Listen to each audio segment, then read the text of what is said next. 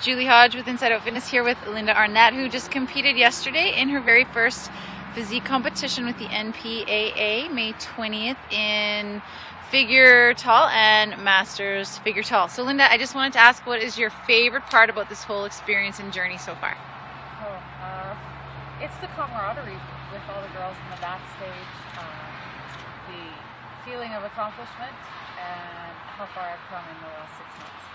And do you have any advice or anything to say to women or men even who might be considering pursuing physique competition as something that they'd like to do?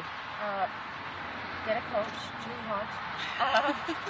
Trust your coach, and you have to trust your coach and listen to what they say.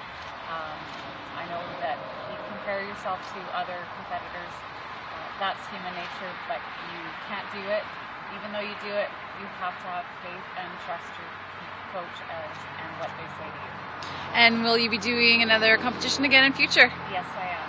And what was the most challenging part of the whole experience for you? Standing in relaxed pose. Awesome.